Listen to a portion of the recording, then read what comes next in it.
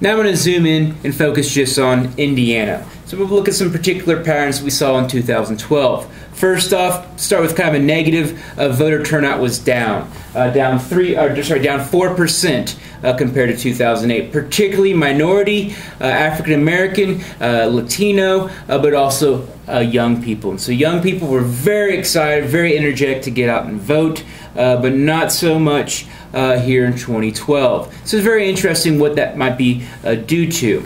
Kind of like, I voted, it was cool, I'd rather go Facebook. I think that might be one of the things we're seeing, but also the fact that Indiana really wasn't a place in which it was heavily campaigned in. So it really wasn't a situation where young people were energized by the candidates coming in and visiting us too often.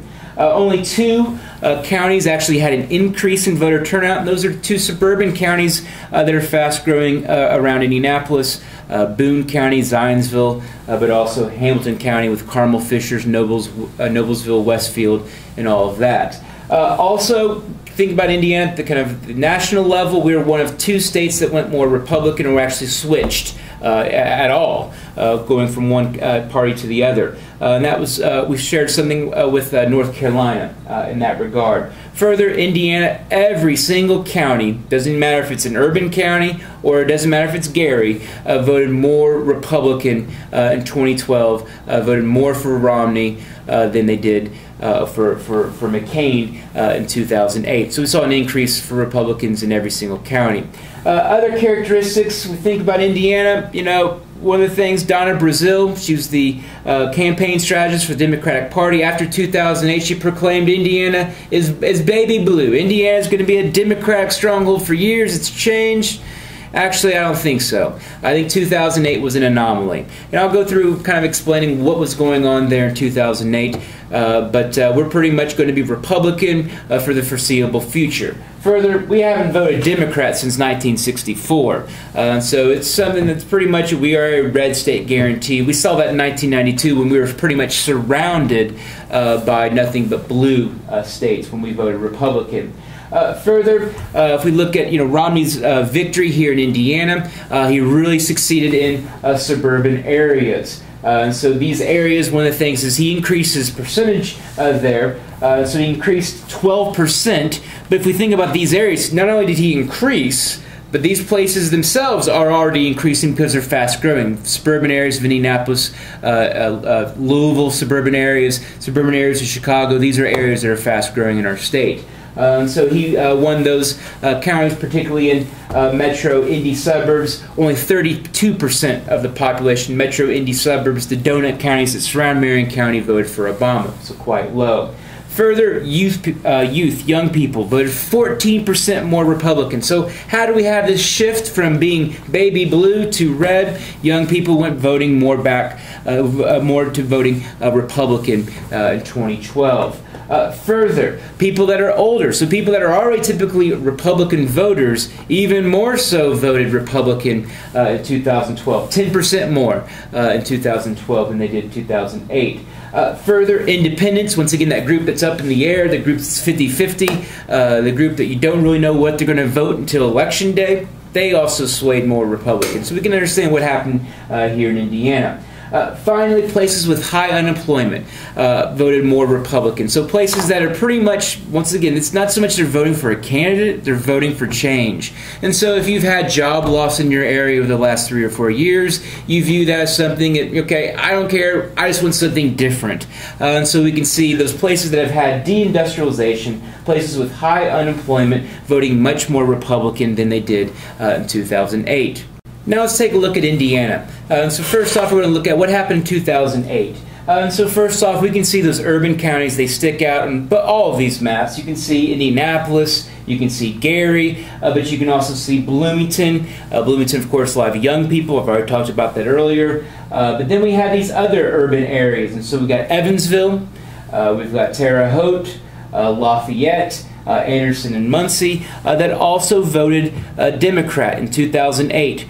So let's go through kind of some basics as far as what happened here. First off, Anderson and Muncie. During the 2000s, these areas have seen massive deindustrialization. To showcase this, in 1998, I believe there was 3 high schools in Anderson. Today, there's 1. Why? Because there's fewer people there. Because there's no more jobs there. And so, once again, people, are they really excited to go out and vote for the Democratic candidate in this case? No, they're just more voting for someone different. So that's something we often see, is just people wanting to vote for change more than voting for a candidate. Further, we got Vigo County over here in Terre Haute. Vigo County, it's very good at predicting the national election. So as Vigo County goes, so does the country typically. Kind of a weird conundrum there. It's kind of a mix of everything, Terre Haute is. It's a little bit of college, a little bit of industrial, a little bit of minorities. It's got a little bit of everything. We look at also, we see Indianapolis, very much, that's pretty much is the Democratic stronghold of the state, is Indianapolis and Gary. Now let's go to 2012. 2012, we can see pretty much those same areas keep on keeping on, but Anderson went back to being more Republican. So it's kind of one of those deals where Anderson still has massive unemployment and job losses. They're kind of like, well, not, it's not like things that much better, so let's just go back to how we normally vote. Same with Evansville, you could say. Fort Wayne, you can see Fort Wayne's red in all these maps. Fort Wayne is one of the largest cities actually in the country that's pretty much always Republican.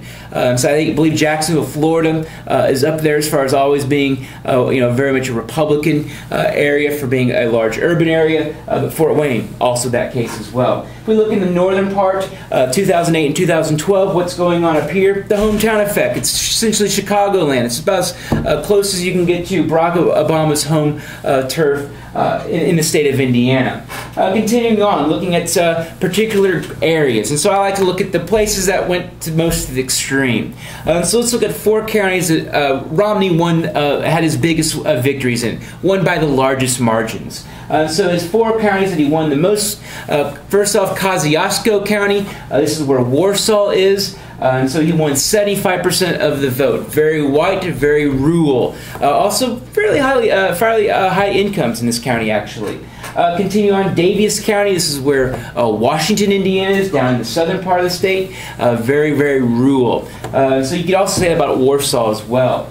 Further, we got Wells County. Wells County, 72% as far as its percentage of the population voting for Romney. Wells County also had the highest voter turnout. And so you can use pretty much highest voter turnout, highest percentage of its population that went out to vote to kind of showcase how energized was this group to go out and vote. How tipped off are they at things that they're going to go out and vote for someone. So we really see that in Wells County. Wells County has about, I think, 25,000, 27,000 people in the entire county. So very, very rural. Heck, there's more people that go to IUPUI. There's more people that park at IUPUI's campus on a Monday and Wednesday afternoon than live in all of Wells County. That's a joke. All right, further, Franklin County, also quite rural. And so all these counties have something in common. They're pretty far from interstates. They're kind of rural as far as where we find them. Franklin County, another rural, largely white population, very strong Protestant population there as well. Throw in a good amount of Catholics as well, but strong Protestant population there. Let's now go to Obama's 4 biggest winners. And of course, these are going to be urban counties. They're also going to be quite young. They're going to have very much all those demographics what we would predict. We should expect based on the earlier discussions we've had. First off, Lake County, he won 65% of the vote. And that's, of course, the county closest to Chicago, also home to Gary, Indiana. Very large African-American population. Same goes for Marion County, very urban. Obviously, it's where Indianapolis is. But also high African-American population. Monroe County, very young. It's also more of that liberal arts campus, so it's a little bit more of a population of students from urban counties. So very young population, though, because it's a lot of college students that go to IU Bloomington and stare at lava lamps and black lights all day long. Anyway, continuing on, we've got Laporte County, and so that's another county up there. It's got quite a bit of African Americans up in this county, but also very close to Obama's home turf.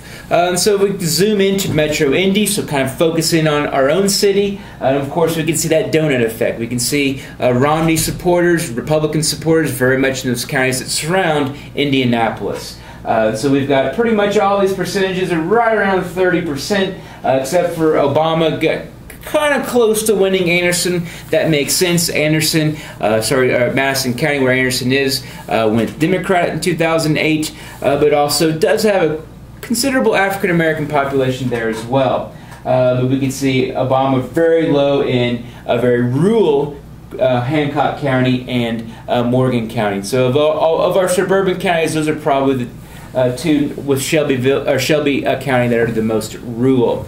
As far as Metro Indy results compared to 2008, we can see once again Obama declined in all of the areas, but in particular the southern counties, particularly Johnson County and Morgan County and Shelby County, and these places are a little bit more Protestant, a little bit more religious, a little bit more white, and a little bit more rural than our northern suburbs, which are obviously the inverses of all that. Now let's take those 4 counties that Obama won convincingly and the 4 counties that Romney won convincingly. Let's try to figure out what's going on there. What's the characteristics of those counties? First off, Romney counties are definitely smaller than Obama counties, which is another key theme we've already mentioned. Further, Romney counties a little bit older compared to Obama counties. We can see that with the percentage of persons over 65 years. Further, white population. We can see Romney much higher as far as those 4 counties versus the 4 counties that Obama won convincingly. Further, black persons. We see more percentage, a larger percentage in the counties that Obama won.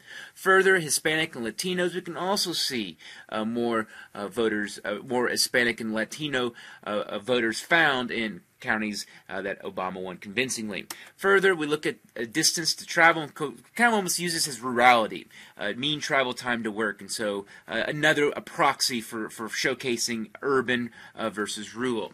Further, home ownership rates, and so of course we're going to find more homeowners there in rural areas and suburban areas, where you're going to find more rentals and apartments in urban areas.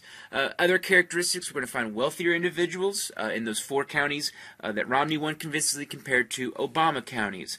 Finally, percentage of population below poverty level, we can find that, of course, over there in those 4 counties that Obama won quite convincingly.